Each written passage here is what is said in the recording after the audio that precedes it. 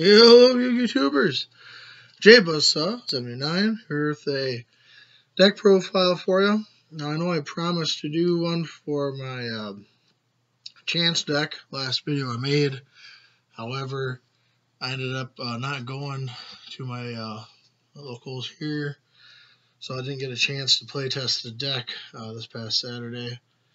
So I'm bringing you instead a profile of my Harpy deck. I haven't had a chance to make a Harpy deck profile in, gosh, since last year roughly, and you know, I've done some changes to it. I want to put that up there, I guess, because I didn't realize it's been that long.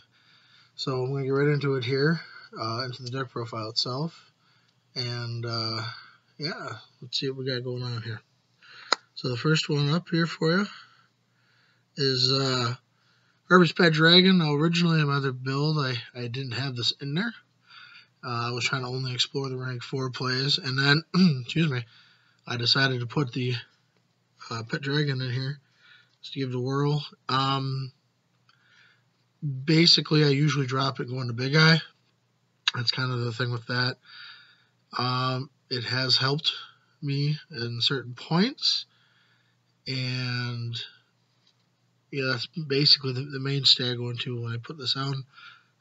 I have considered adding Tempest. I have not done it yet, but nonetheless, so it's just the one dragon in the deck right now for me. So next up, I'm running the 2 Summoner Monks yet. Summoner Monk has done some really good work for me at certain points, and I've really been pleased with what he's allowed me to do as far as pushing plays sometimes. You know, sometimes just getting them out there, and you know, I go into one-on-one, excuse me, one-on-one sometimes, or you know, like Cowboy, or you know, just something to kind of get the ball rolling. And if, of course, you have the sign, you know, yeah, because excuse me, I'm getting over a cold here also. You know, if you discard the sign, obviously you get the search at the end, which is really what's important here. That's why you kind of want to run the Summoner Monk. Moving on, I'm still maining the 2 Mist Valley Soldiers. Some people have told me I shouldn't. I should just take them out. They're not good enough for that. I disagree. Yeah, I know if he gets attacked, you don't get his effect. But, you know, there's some times where there'll be people that, you know, they'll, you know, depending on what's going on. I had one guy that pushed and put out, you know, like, gosh, his name escapes me, the Gachi. He threw Gachi into defense mode, and, like, you know, what are you going to do? Or another guy put that stupid bird. Gosh, the name escapes me. You gain 500 during the standby, detach, and it can't be targeted. And then once it's destroyed, you can shuffle the 2 material in that would make it or whatever. I don't know why his name bothers me, but you know, something like that. I mean, you go ahead, you ram into it with this, you return it, and didn't even got to deal with it. So I mean, he does have his uses just in that side alone, but you have to be proactive when you're playing him. More importantly, is a tuner, so you can go to rank 8 mainly in this deck, which is really nice. So, and the last non-Harpy I run is, of course, Elite. Zephyros Elite is really good. He can do a lot of nice things for you. For example, if you activate Fiendish Chains or Hysteric Party, you know, you can shuffle those cards into your hand for you, reuse them. Push comes to shove, you can even put, you know, Hunting Ground into your hand that way. Or one time I had nothing else to do, so actually I had played Hysteric Sign down, and I used him to come back to put the sign back in my hand. You know, and then got him out that way, and then actually just set sign behind there, and then excuse me, somebody else like, you know, I set sign on something else, and they didn't even think about it. They just blind MST'd, and then they re-hit, you know, sign, and I got the search off, and I already used him. So And he, of course, is already a winged beast, so I mean, you get some nice effects that way with him. So then we're going to run into the 3s, starting with Chandler herself. She becomes a level 7 member when Dragon's on board, so you put your Dragon down, she's 7, you go into Big Eye. You can pitch to go get another Harpy card, so it's nice in our outlet. A lot of people still debate about running Harpy 1 or Cyber Harpy. I run 3 Cyber Harpies. My reasoning, excuse me, sure it is again. My reasoning is quite simple. If you are playing, like I play the Phantasmal Dragon, and you need 3. If you get her out, they can't attack a Harpy card. So having the 200 point increase to wind monsters generally to me is not enough to warrant me, or 300, whatever it is, I guess, from number 1. I'd rather just have 1800 beaters, but that's my opinion. Next up, 3 Harpy Queen. Harpy Queen, of course, you discard to go get Hunter's Hunting Ground. That's about all she's good for, really. And then last of all, for monsters, I run 2 Dancers. A lot of people like to run 3. The only thing I would add, as far as this is concerned, I'd like to try 1 Harpist when that comes to TCG. I don't think I'd play more than 1, but, you know, that's just the way of things at the moment. Moving on to spells. Really fast here as we keep going. I am running 2 of the MSTs here at this point. MST only because of the fact that sometimes you're not sure which one to do with Hunting Ground.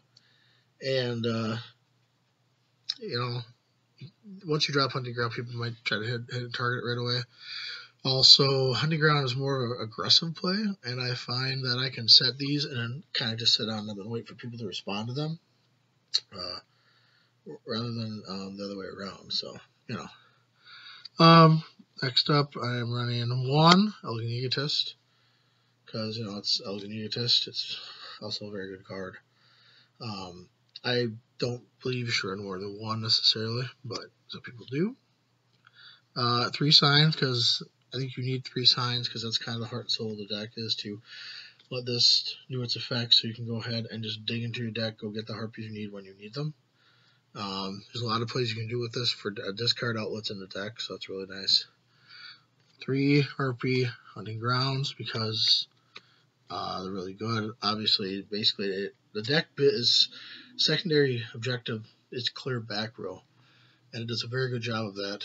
And people sometimes don't know how to respond to it because it does clean up back row. I've had really good success with this.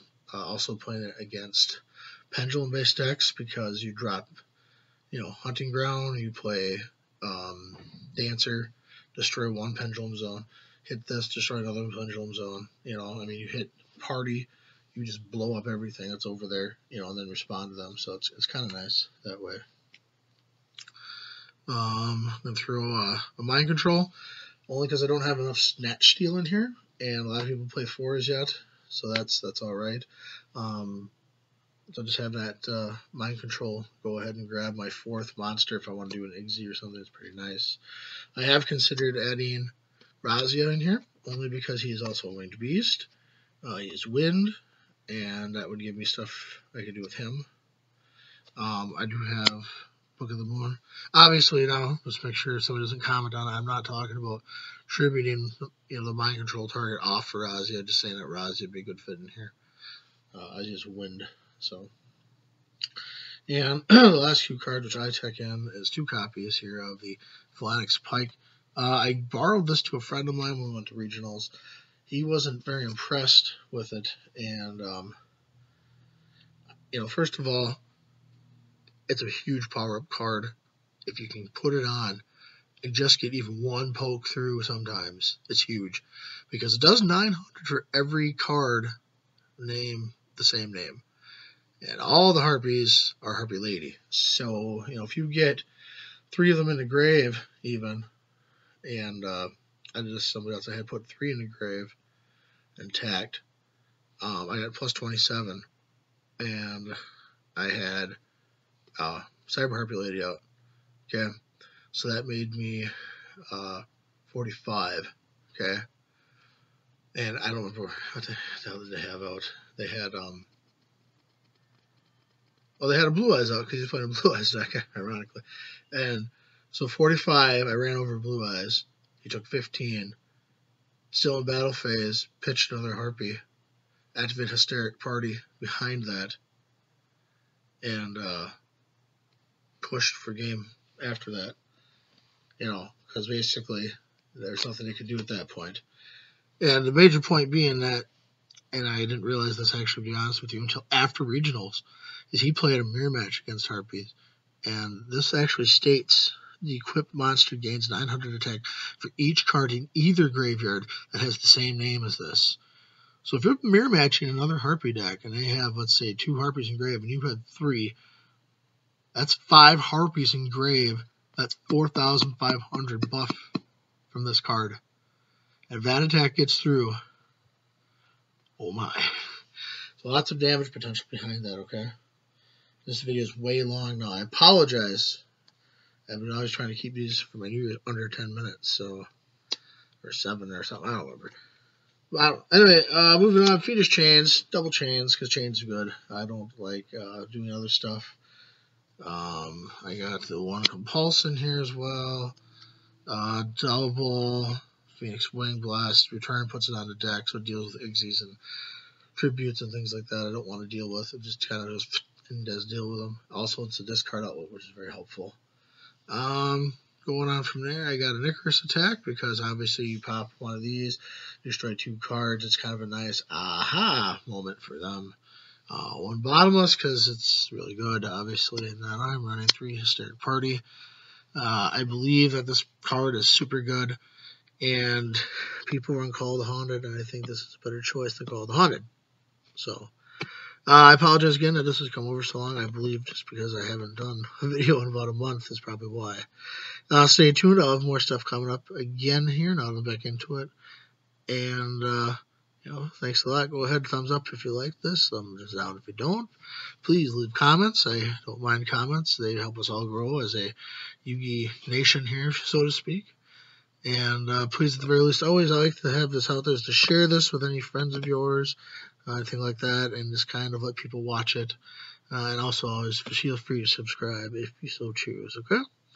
Thanks a lot. This is JBuzz79 signing off, and I will see you all later.